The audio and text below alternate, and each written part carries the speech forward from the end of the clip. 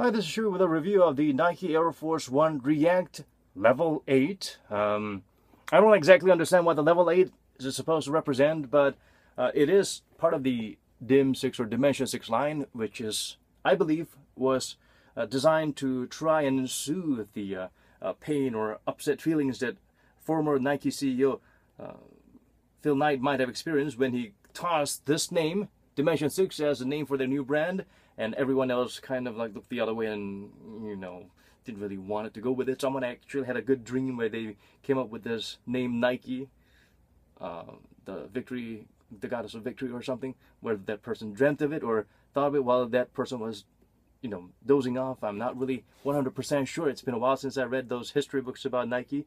But anyway, yeah, the Dim 6 lineup is supposed to be something a little bit different, something eccentric. Usually they're a huge hit or a miss. The Nike Air Force 1 React, when it first came out, I had two problems. First of all, the swoosh was bloody ugly.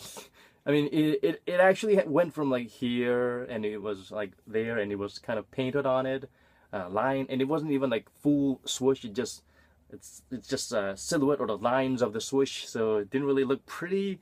And the drop-in midsole React foam, for some reason, the first one, when the first white color was launched, I tried it and I compared it with the Air Force 1 Comfort, which is similar to this. It's a poly PU midsole with, I believe, maybe some air capsule in the heel. They tried to live up to the name of Air Force 1, so they try to implement the air sole technology. Even in the React version, they have this air capsule. I don't think it's going to pop anytime soon. It provides a little bit of a bounce to it. But the problem with the first Nike Air Force 1 React was this drop-in midsole was red in color. It felt rather rigid. It felt rather firm and thin. This one, it feels more plush and soft to the touch. Once you put it on, you can actually feel the difference. I don't know what it is. It is a coloring, or did they make some improvements, or was it some random misfortune that I picked the first one, which did not have the best chemical balance or best squeeze out of the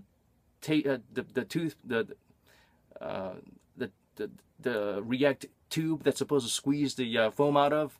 Not really sure, but this black one is definitely softer. It feels softer, and the lining, it's also a little bit softer, because the red one, it felt really scratchy. It felt like I was walking on some of those special shoes that's supposed to provide you that massaging benefits or feeling or sensation. It felt like it was hurting the sole of my delicate foot. This one is a little different. And also, if you can buy one of those cheap, really thin insoles and you put it on top, it actually works wonders to enhance the sensation. The good thing is it does have a bit of a toe space here, so you can afford to put a tiny, very thin layer of insole and not affect the fit tremendously. Yeah, speaking of fit, it goes through the size. It's not any particularly narrow. I mean, if you have really narrow feet, you might want to go down half a size. But personally, this is not probably a shoe you want to rock for serious hooping, unless you're Rashid Wallace. So, for casual fitting, I'd say go through the size. So, yeah, the change in the React foam, or the different feeling I got from this different color React foam, for strange reason, the little air droplet and the softer midsole actually worked better. It just felt so good once I put it in, while I was feeling skeptical because I was disappointed with the first release. And of course, the swoosh is wonderful. I love how this is placed here. It's actually transparent. Yes, you can see my fingers in there. So depending on what kind of psychedelic, colorful socks you wear, you would be able to change how the shoe looks entirely.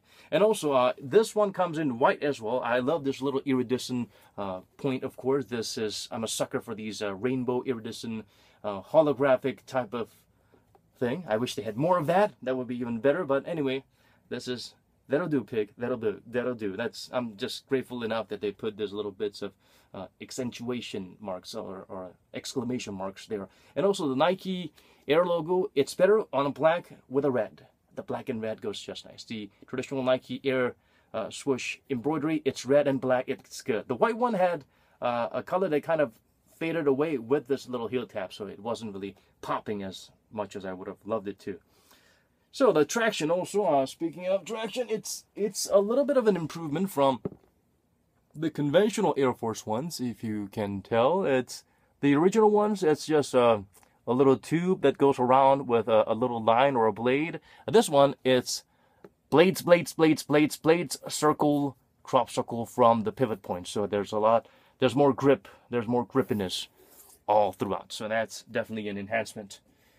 And yeah, what am I missing out? I'm saving the best for last. First of all, it's size 9, weighs about 440 grams, so it's not that heavy considering this is an old school, durable rubber cup basketball shoes.